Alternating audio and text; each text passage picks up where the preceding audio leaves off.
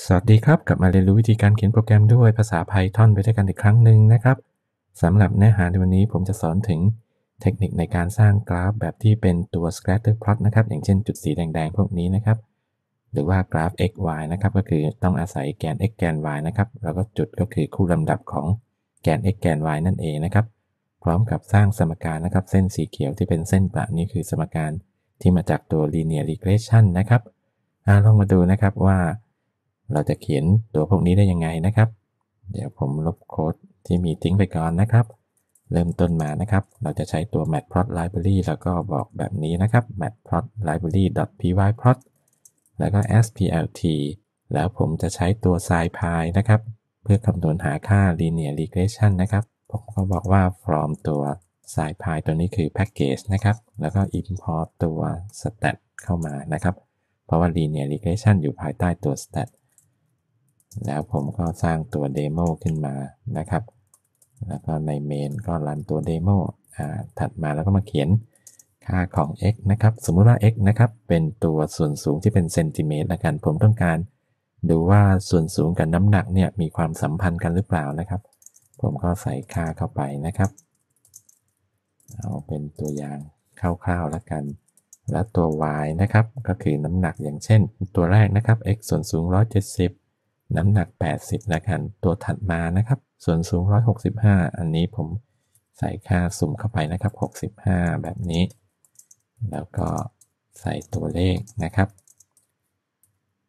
อันนี้มีข้อมูลของ7คนละกันแบบนี้นะฮะถัดมานะครับผมก็บอกเลยนะครับ plt.scatter นะครับแบบนี้แล้วก็ผ่าน x กับ y เข้าไปแล้วผมก็บอกว่า plt.show แบบนี้ดูเวอร์ชันแรกก่อนนะครับก็คลิกขวาแล้วก็รันเห็นไหมครับเราก็จะได้ตัว scatter plot นะครับดูอย่างเช่นจุดที่ x เป็น170อยู่ตรงนี้นะครับ y เป็น80แบบนี้นะฮะจุดที่ x เป็น165นะฮะตรงนี้ y ก็เป็นตัว65เห็นไหมครับพอเราทำแบบนี้ได้นะครับเราก็สามารถที่จะสร้างตัว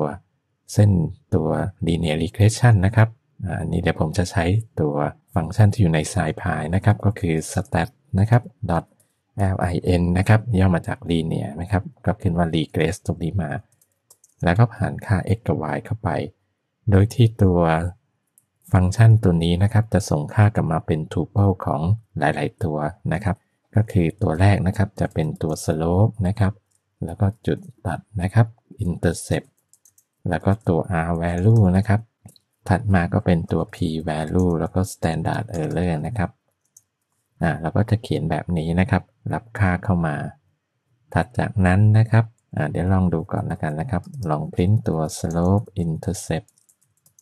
แล้วก็ค่า r value ส่วนใหญ่เราจะมองในแง่ของ r square นะครับแล้วก็พิมพ์แบบนี้ได้นะครับแล้วก็ p value ลองดูแบบนี้ก่อนนะฮะสมมุติว่าผมคอมเมนต์ตัวนี้ออกไปก่อนนะครับเราดูว่าตัว linear regression ของ scipy แล้วกันนะครับทำงานไงเห็นไหมครับเราก็จะได้อย่างเช่นตัวนี้นะครับค่า slope เท่ากับ 1.34 นะครับ intercept อยู่ที่-161แล้วก็ r square นะครับ0.74นะครับแสดงว่า2ตัวนี้ความสัมพันธ์ค่อนข้างโอเคเลยโดยเฉพาะ p value นะครับน้อยกว่า0.05ตัวนี้นะครับถัดมานะครับผมจะสร้างตัวสมการเส้นตรงนะครับสมมุติผมตั้งเป็นตัวแปรชื่อว่า l แล้วกันนะครับตัวแปรชื่อว่า l เนี่ยก็จะมาจากตัวนี้นะครับก็คือ slope นะครับแล้วก็ผมจะเอาจุดแรกนะครับก็คือจุดค่าต่ำสุดของ x ตรงนี้นะครับผมก็บอกว่า min ของ x นะครับบวกด้วย intercept นะฮะแล้วก็อีกตัวหนึ่งก็เป็น slope คูณด้วย max ของ x นะครับแล้วก็บวกด้วย intercept แบบนี้นะฮะเราจะได้ตัวจุดที่เป็น y ออกมานะครับ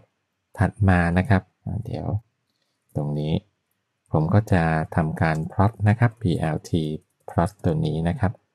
ตัว x ของเราก็คือตัว min ของ x กับตัว max ของ x แบบนี้ส่วนตัว y ก็คือตัว l ตัวนี้อย่าลืมนะครับตัว l ตัวนี้เนี่ยเป็น tuple นะครับ2ค่านะครับนะฮะค่าแรกก็จะคู่กับ min x ค่าที่2ก็คู่กับตัว max ของ x นั่นเองนะครับลองทำแค่นี้ดูก่อนคลิกขวาแล้วก็รันนะฮะ เห็นไหมครับเราจะได้เส้นตัวนี้เส้น linear regression นะครับแล้วเราก็อาจจะไปปรับเส้นตัวนี้นะครับให้เป็นเส้นประหรือว่าสีอ่อนลงหรือว่าอะไรก็แล้วแต่เรานะครับเช่นอันนี้ผมบอกว่าตัว linestyle นะครับเท่ากับแบบนี้ก่อนเลยนะครับแล้วก็ถ้าให้เป็นสีอ่อนปรับแบบง่ายๆนะครับก็เป็น alpha นะครับเหลือครึ่งหนึ่งก็พอแบบนี้หรือว่าจะเปลี่ยนสีด้วยก็ได้นะครับว่า color เท่ากับตัว green แบบนี้ลองดูนะครับคลิกขวาแล้วก็รันดูเห็นไหมครับเราก็จะได้ตัวนี้ออกมาแล้วนะครับถัดมาเราอาจจะใส่ title ใส่แกน x แกน y นะครับ label เนี่ยอันนี้เดี๋ยวผม plt.x label นะครับบอกว่าเป็นตัวส่วนสูงนะครับส่วนสูงเป็นเซนแบบนี้ถัดมานะครับตัว y label ก็ให้เป็นน้ำหนักนะครับน้ำหนักเป็น kg กิโลกรัมนะครับรันดูนะครับเห็นไหมครับเราจะได้แกนนะครับ x y นะครับตัว label ของมันถัดมานะฮะเราก็สามารถที่จะใส่ตัว title สมมุติว่า title เนี่ยผมต้องการใส่เป็นตัวสมการนะครับตัว linear regression เนี่ยเราก็สามารถทำได้หลายวิธีนะครับสมมติผมตั้งตัวแปรขึ้นมาตัวหนึ่งก่อนนะครับใช้ string format เนี่ยนะครับเราบอกว่าตัวนี้นะครับ y เท่ากับนะครับตัว a บวกด้วย bx ดูนะครับเป็นแบบนี้แล้วของเรานะครับตัว a ก็คือ intercept นะครับแล้วก็ตัว b นะครับก็คือตัว slope ใช่ไหมฮะเราเขียนแบบนี้ไปก่อนแล้วเราก็บอกว่าสมการอันนี้ตัว a ตรงนี้เราก็บอกว่าเป็น placeholder นะครับใช่ไหมฮะแล้วตรงนี้ก็เป็น placeholder เราก็จะได้เป็นค่าว่าสมการ y เท่ากับ a บวก bx ตรงนี้แล้วก็ plt.title ผ่านค่า t เข้าไปรันดูนะครับเห็นไหมครับเราจะได้เป็นสมการแบบนี้คราวนี้เรามาปรับตัวทศนิยมหน่อยก็ได้นะครับอันนี้อาจจะละเอียดเกินไปนะฮะผมก็บอกว่าอันนี้เอาทศนิยม2ตำแหน่งก็มาใส่โคลอนจุด2 f แบบนี้นะครับอันนี้ก็โคลอนจุด2 f ลองรันดูนะครับเห็นไหมครับสมการเราก็จะคลีนขึ้นเดี๋ยวเราจะใส่ค่าอย่างอื่นเพิ่มก็ได้นะครับว่าค่า r square นะครับรวมถึง p value เนี่ยเราก็ใส่เข้าไปได้นะฮะอย่างนี้สมมุติผมบอกว่าตัว r square นะครับเท่ากับอันนี้ก็เอา4ตำแหน่งก็ได้นะครับแล้วก็ p เท่ากับอันนี้ก็เอาสัก4ตำแหน่งแล้วตรงนี้เราก็ผ่านค่าตัว r กับตัว p โทษทีฮะตัว r value กำลัง2นะครับอันนี้เป็น p value คลิกขวารันดูนะครับเห็นไหมครับเราก็จะได้รายละเอียดใส่ขึ้นมาตรงนี้หรือว่าตรงพวกนี้นะครับอย่างเช่น r square ผมต้องการให้มันเป็น format แบบทางคณิตศาสตร์ที่เป็นตัว r แล้วก็ยกกำลัง2แบบสวยๆเนี่ยผมก็ทำได้นะครับคราวนี้มาดูเทคนิคตรงนี้นิดหนึ่งแล้วกันนะครับว่าทำยังไงเนี่ยเดี๋ยวผมแก้โค้ดตรงนี้ให้ดูนะครับผมก็สามารถใช้ตัว LaTex นะครับซึ่งตัว matplotlib นะครับจะใช้ตัว LaTex ในการ format พวกสมการต่างๆนะฮะผมก็สามารถเขียนอย่างนี้ได้นะครับตรงนี้อย่างแรกบอกให้เป็น raw ก่อนนะครับแล้วจุดเริ่มต้นของ LaTex นะครับก็คือตัวดอลลาร์นะครับแล้วก็ตรงนี้นะครับจุดจบเราก็คลุมหมดเลยนะครับเป็นแบบนี้นะฮะถ้าเราเขียนเป็น LaTex ตรงนี้นะครับตัวที่เป็น r square เนี่ยดูนะครับเดี๋ยวตรงนี้มันจะแก้ค่าให้เรานะครับเราคลิกขวาแล้วก็รันดู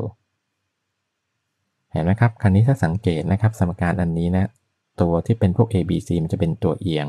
แล้วตัว r square ของเรานะครับตรงนี้เนี่ยเห็นไหม